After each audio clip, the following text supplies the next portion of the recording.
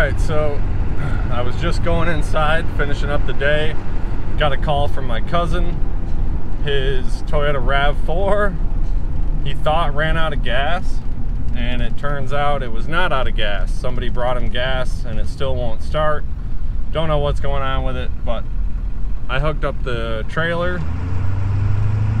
and we're headed to the expressway.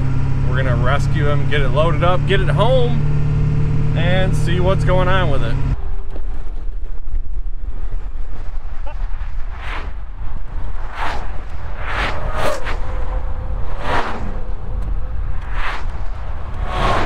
All right, so today we're gonna check out this Toyota Rav4. I'm gonna go out with the X tool. We're gonna program the fuel pump program. We're gonna actuate the fuel pump, listen for it to turn on. If it does turn on, I'm gonna throw some more fuel in it and see if it'll fire up. We'll just drive it off the trailer and it'll be fixed. If not, we'll get it inside here and see what's going on. It's freezing, like 16 degrees or something. This is the Rav. All right, let's command the fuel pump on and listen for it.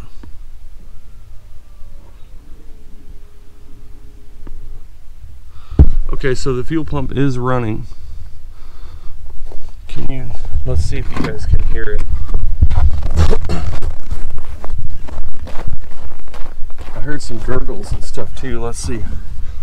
All right, I'm sorry about the angle, but let's see if you guys can hear it. Ready?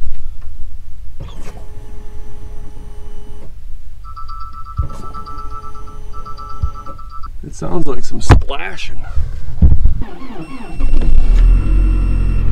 Okay, so it runs.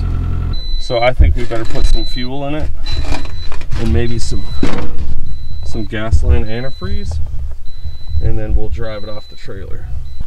Let's add some dry gas to it just in case he got a shot of water from somewhere, but I gotta believe that if he did, it would still be frozen. It did start a minute ago like you saw. So we'll do that, and now we'll add some fuel to it. So hey, let's not give him too hard a time. He's only had it about 2 weeks, and the fuel gauge probably isn't as accurate as it should be. We're gonna add 4 gallons to it. We'll fire it up, let it run for a few on the trailer, and if it continues to run and everything works out okay, we'll get it unloaded. Maybe we'll pull it inside. We'll throw the charger on the battery for a few if necessary, and we'll see if we can test the fuel pressure and make sure the fuel pressure is where it should be. I should have taken, this can already had fuel in it inside the shop there. I should have taken it with me last night and tried that first. But with the story that I was getting, it sounded like he had already added a bunch of fuel to it. Is that tire low?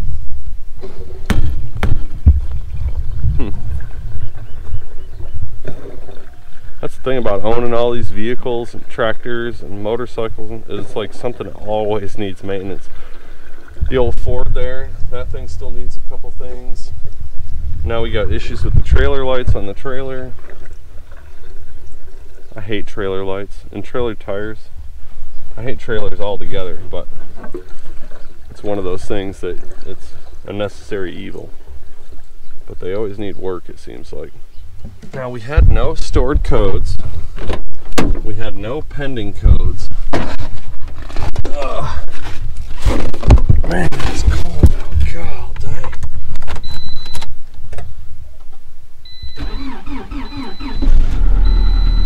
Okay, she's running. It's showing about 1/4 of a tank there. We added 4 gallons to it. Let's let it warm up some. I'm gonna go inside and warm up. So we'll let this thing run for a few on the trailer, and then I'll unhook all the straps, throw the ramps down, we'll back it off the trailer, and then we'll get it inside, check everything out, make sure it's good before we turn it over to them.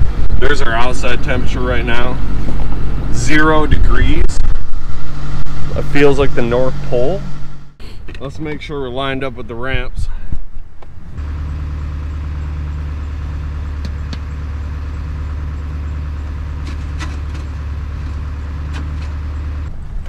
All right, ramps look good. We're gonna probably run this thing right into a snowbank.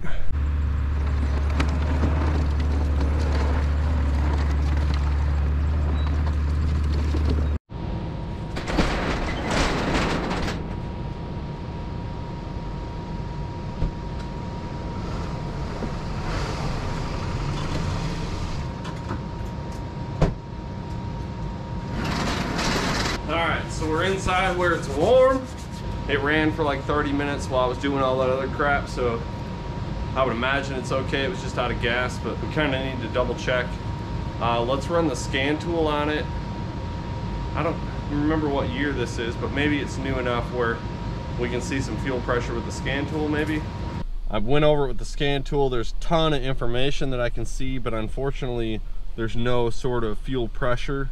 I can see that there's no codes, there's no misfire data. Air fuel ratio looks good. It's not like a lean condition, like the pump is starving. So I'll investigate whether or not we can test the fuel pressure, and then we'll move on from there. I suspect right now it was just out of fuel. Unfortunately, nobody local to us has the adapter to check the fuel pressure on this Rav. We should check the fuel pressure to make sure it's okay. I promise I will update this if in a couple days or something it quits again, like it is the pump getting weak, and show my mistake. I'm immediately going to go online and order the adapter that I need so I can have it here to check fuel pressure on Yodas and things without a Schrader valve.